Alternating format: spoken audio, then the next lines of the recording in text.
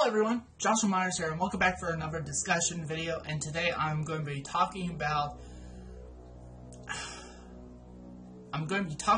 that scene, this one particular scene from Halloween Resurrection, and just how stupid of a scene it is. So let's get right on to it. Hello, Detective Banks. I want to play a game.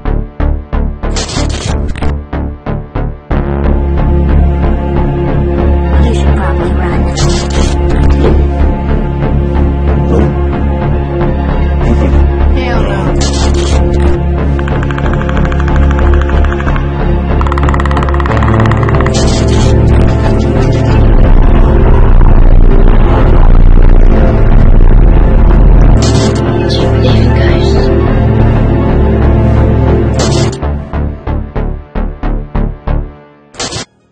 Hell no.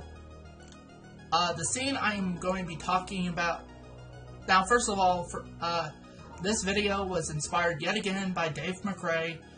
I will be posting a link to his channel and to his video on this topic, so you guys can check it out for yourselves. And today I'm going to be talking about a certain scene that I just find completely stupid in Halloween Resurrection, and that is the justification of how is Michael Myers still alive in Resurrection. Because if you remember, first of all, Halloween Resurrection is supposed to be a direct continuation of Halloween H20. If you remember, at the end of Halloween H20, Michael Myers, Laurie Strode freaking used an axe to chop Michael's head clean off, clean off his body.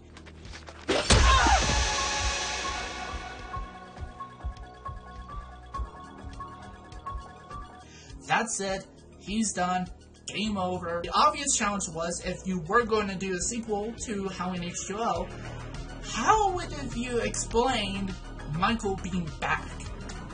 Considering, he was left without a head at the end of H20. So, what they decided to do is that,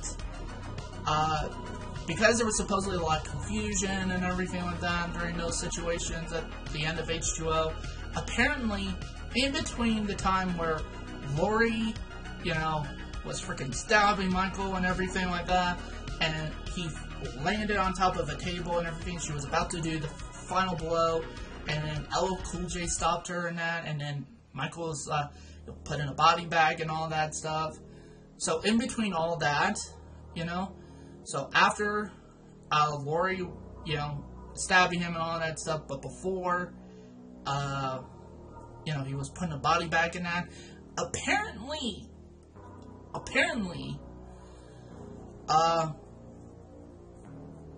Michael Myers swapped places with a paramedic.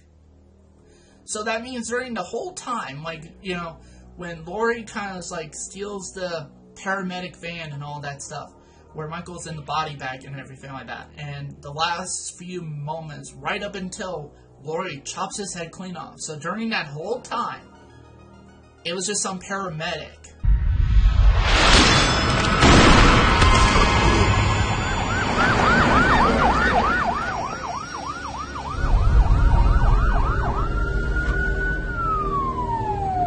And not Michael Myers. I'm like, okay, well, they also had to explain, well, why didn't the paramedic say something like, oh, hey, I'm not Michael Myers, da-da-da-da-da. Why didn't the paramedic say something?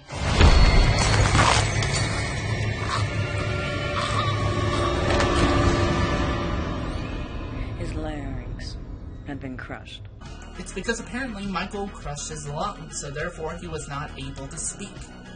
I'm like, okay, well, what about all the other stuff, How come, for example, when he got out of the body bag and everything like that, and Laurie just, and then, he went flying out of the window, rolling back on the ground and that. How come not only did he manage to survive that, but also, too, he still moves like Michael Myers, He gets up and everything like that. like, does the, rise up like this, like, why does he do that? And no, I had two.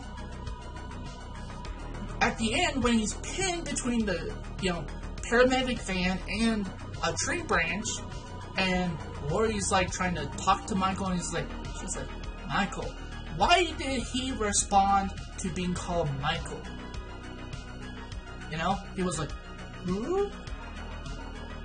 And he's just like, Michael, and then he's like, why would he respond to Laurie calling him Michael if he wasn't Michael? And all that too, yeah, I get it that he couldn't speak because his lungs were crushed by Michael, but why didn't, surely at the very least Laurie knows what Michael looks like, or at least has an idea of what he looks like, because at the end of the original film. So, why didn't the paramedic took off the mask and was like,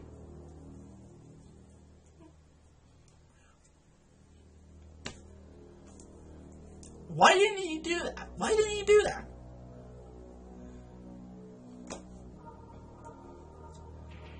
And it's just just such a nonsensical justification for Michael Myers. Now, here's the thing. If they wanted to go this route and have it be a sequel to Halloween H20, I would have think a better justification for why Michael Myers is alive is that it's not Michael Myers. It's a copycat. It's a copycat Michael Myers who is equally obsessed with Laurie Strode and tries to, and then the rest of the movie is just this copycat. Now, I know that would have pissed off some fans and all that, some fanboys and fangirls, but that's the only way I could see this whole idea working out towards at least a sensical idea and a sensical direction to take after Halloween H20. Because again, at that point, Michael Myers is dead. He's dead. There's not a single point in Resurrection, and I've never bought that excuse. I've never bought that excuse.